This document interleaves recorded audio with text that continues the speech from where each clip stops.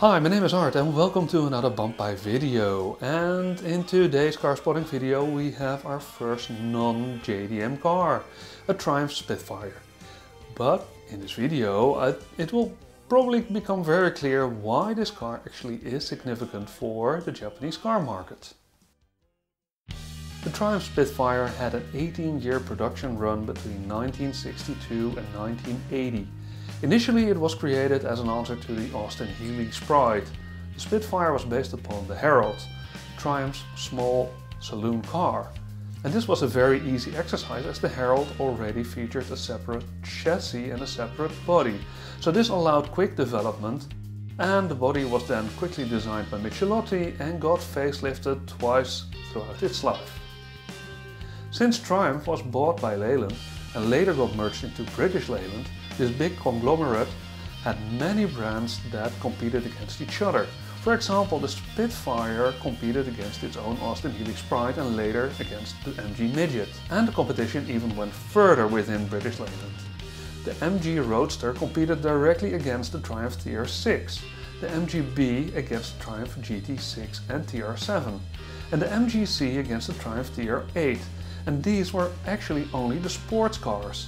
Imagine how many cars of these Austin, Morris, Rover, Triumph, MG and Jaguar brands actually have been competed against each other, fighting to meet their sales targets. This meant that British Leyland had a downfall, and that meant that costs had to be cut, and since none of these sports cars were actually big sellers anymore, they were all discontinued. And that meant that the curtain fell for the Spitfire in 1980 with no successor in place. If you're interested in more detail what actually happened to British Leyland, see the video that I linked here.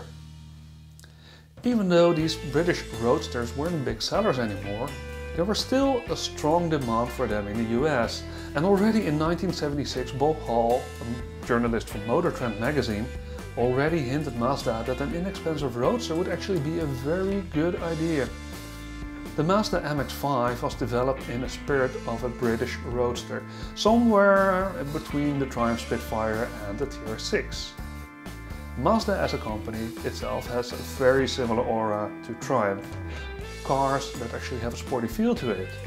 And if British Leyland would have actually continued any of their Roadsters, the demand wouldn't have been high enough for Mazda to justify the development of an all-new car.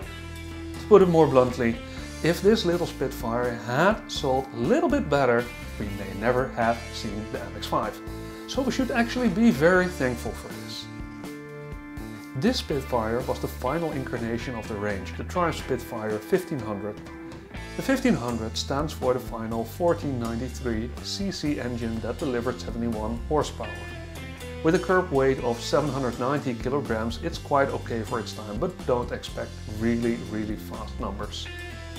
This Spitfire is one of the last ones produced. It got first registered in September 1979, and if the tweed interior didn't already give that away. I found this Spitfire parked on the third floor of a parking garage in my hometown, and it looks immaculate, and judging from the paint job and the perfect interior, I dare to say that it never has been restored. And also this car really stunned me by its sheer beauty. That's it for this video. Thank you for watching, and here are some of the cars that I recently spotted. If you have spotted a car yourself recently, just let me know in the comments below or send a picture to me via Instagram.